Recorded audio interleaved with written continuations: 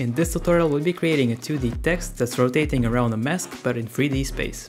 Alright, so let's start off by creating a text here. I'm gonna name this 3D text, very creative.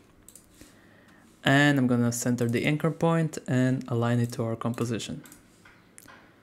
Select the mask tool and dragging from the center, holding Ctrl-Shift-Alt, I'll create a mask like so. Let's go ahead and set this to none. And under text here, we're gonna drop down this and go into path options and select the mask we just created. So we already can see it wrapping around the text and we can control where it starts and ends. Now you're gonna go into this animate button here and select enable per character 3D. And go into it again and select rotation. And now we created 3D settings for our rotation, which is per character, and we can go ahead and set the X to 90. And as you can see, it created a 3D layered text here that we can control in 3D space. Now I'll show you how I like to control this. So I'll create a null object, center the anchor point, and align it to our comp, and make it 3D.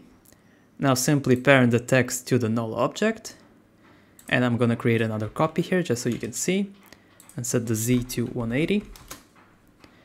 And using this null object, we'll go into rotation here, and you can see we can control it from the center very easily and convenient. While recording this, I realized that I didn't show how I created this.